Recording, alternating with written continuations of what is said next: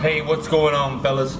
This video is for a customer who called me the other day wanting to buy one of these silicon carbide nozzles, and I wanted to give him a demo of these on waste oil because I hadn't done one on this small version yet.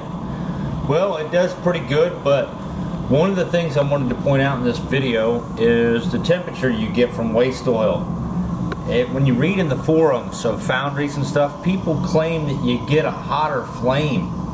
I think maybe you're getting more energy possibly, but the temperature is definitely not hotter. So it is possible you're getting more kilowatts or more BTUs per liter, but as far as temp, it's just not the case. Propane on a good burner is up to 450 degrees hotter than waste oil. Diesel is up to 400 degrees hotter. And I haven't tried gasoline yet. Check that out, the Vena Contracta just ripping that oil bud apart. You can see the oil budding out of the penstock there and just being ripped away by the high velocity air. That's how this atomizer works. There's a supersonic air jet ripping that oil stream into a mist, and it's also mixing the oxygen with that very rapidly. That's why this type of burner is better than the forced air. But as you can see, we're just struggling to get over 1950. The top temp I have is like 2090 degrees or something, but not on this little combustor. This is with the combustor all the way on the ground because that gives you more fuel.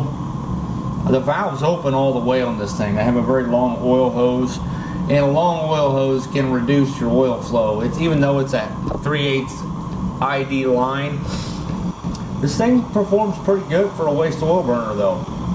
I definitely like it. It's going to run forever. The back plate does not get red hot.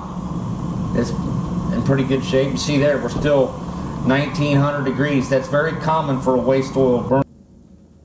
So there you have it, fellas. Just a quick little video archive on waste oil flame temp in the forums and stuff when you do research on the subject. One is led to believe that waste oil produces the hottest foundry temperatures, and that is not what I have found in practice. The hottest is propane by about 50 degrees. Right under that is diesel fuel. But just wanted some quick little archive information on that. And I also had a couple of customers wanting to know how this thing performs on waste oil. A guy gave me a call the other day and I told him I would throw this video up, and I'm about 7 days late. I apologize, brother. I've been building steam guns like crazy. I haven't had time to run the test. Guys, with a very special burner, it's called the Baby Godzilla, I was able to achieve 2094 degrees. Baby Dragon can only hit 1840 on waste oil, and that's a pretty ferocious little burner. So I am glad to see that the silicon carbide burner reached a higher temperature than this. I'm going to go ahead and start populating the data for those nozzles over here.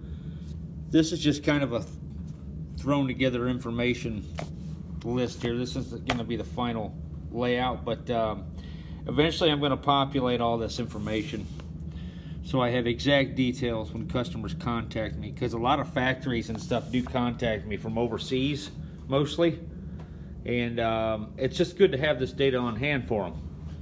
So I think I seen like 1938 on the high temp, which is good. We outdid the Baby Dragon, and did not have any information here. Just for you guys who are looking for, oh wait a second, look at this.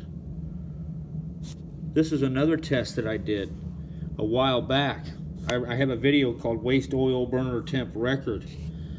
So the silicon carbide nozzles actually do have a higher temperature than anything else I've done. And the reason why I think that's kind of impressive is because this particular burner glows red hot.